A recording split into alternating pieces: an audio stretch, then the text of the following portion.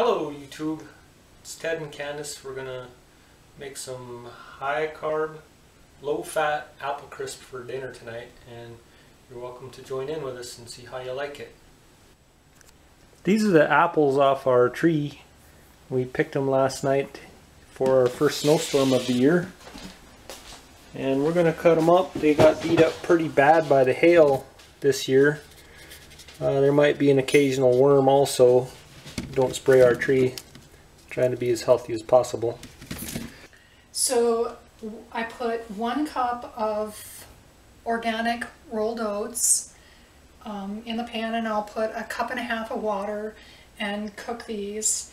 And then I'll put 1/2 cup of local honey. And if you prefer, you can use organic maple syrup instead of honey. If you like that flavor better.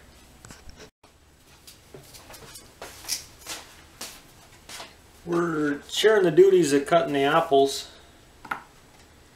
Here's a good example of one of our wormy apples. We'll just cut around that. See, there's a worm on the bottom. He's been busy. Cut around the edge. Apple looks good. We'll cut the skin back, put it in the compost bin. Looking good.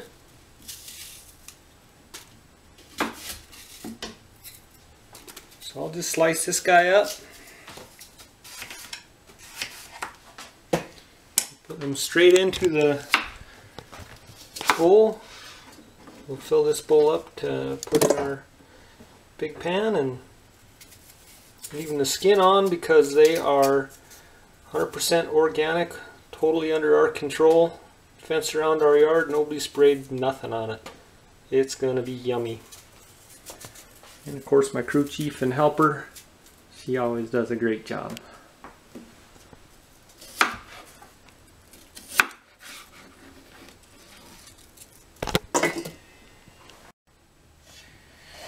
Okay, we're done cutting these apples, and so we're ready to put it all together. So I took some coconut oil, just a little bit, and spread it around in the bottom of the pan so it won't stick. So I'll just fill the pan with the apples, and there's nothing else with the apples, it's just apples. And they'll cook down when they're baking, so you can just fill it just as full as it'll go, or a little more. And then I cooked more oats than I intended to. It just didn't look like it would be enough, so I doubled it. There's 2 cups of oats and 2 cups of water.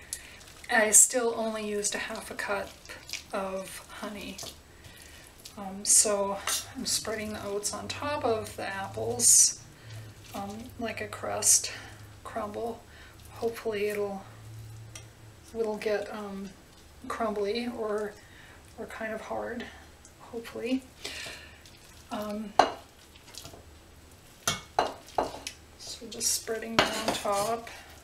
If it doesn't get crispy, that's a bonus for me, because we'll just try it again tomorrow with a new recipe. Yeah. That's our oven telling us we're up to temperature. 350, and I'm not quite sure how long it will cook. We'll just kind of peek at it here and there. So we'll just put it in there at 350 and see how it goes.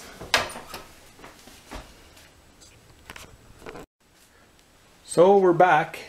I cut up the sink full of apples. I filled 2 other ones in the freezer, gallon bags of apples for later this winter. Got a heap of compost, so that'll help out the garden next year. And here's what our apple crisp is going to look like. Not sure whether it'll be crispy or just hot and soggy, but it's all bubbly and boiling and perfect.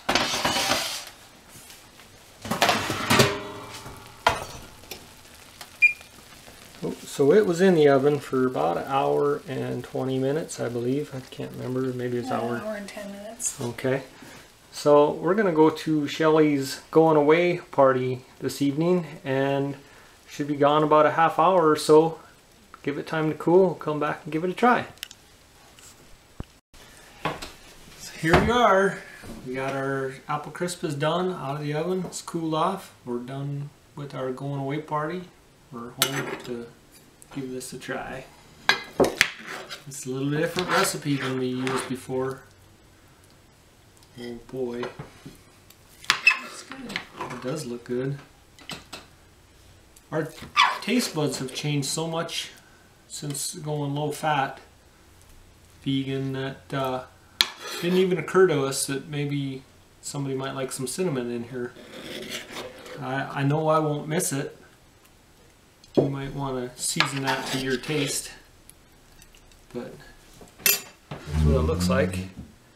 And I'm going to give it a taste test.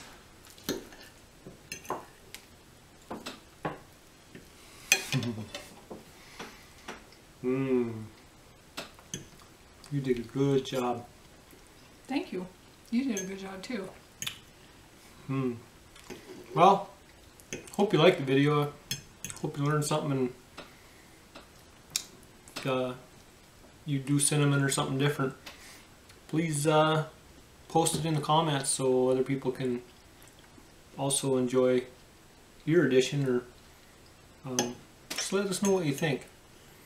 Please subscribe and hope you enjoy. Thank you. Check back and we'll have vegan pancakes next. Buckwheat with blueberries baked in them. That's my favorite. Alright, we'll see you then.